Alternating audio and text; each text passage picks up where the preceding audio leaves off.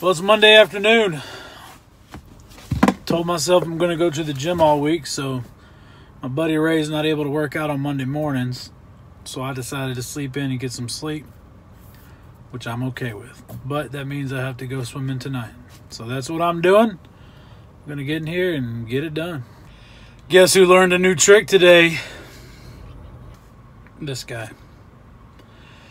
I can now flip on both ends of the pool.